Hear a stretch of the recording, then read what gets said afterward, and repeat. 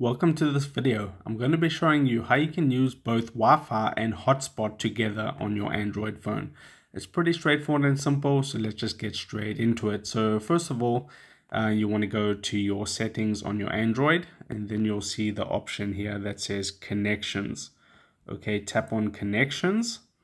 And then you want to find the option mobile hotspot and tethering. So there it is right there. Now you want to tap on mobile hotspot. And then once you're in the mobile hotspot menu, you want to tap here where it says band. Okay, you can see it says 2.4 gigahertz, tap on band. And then what you want to do is you want to select here where it says advanced.